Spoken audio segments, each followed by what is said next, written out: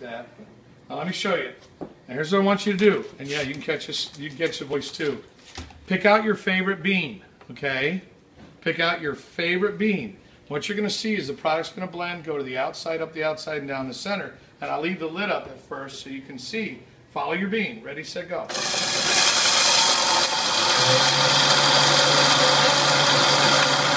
how it comes from the bottom? See how everything is moving all the time. And actually this makes it a lot easier to talk to. But that's actually what you want. You want the product moving. There's nothing stuck in the corners. There's nothing that stops moving, because at the end of the day, and I love this, it's the equivalent of 2 good cups of coffee. Take a big whiff and look at that. That's what it's supposed to. Yeah.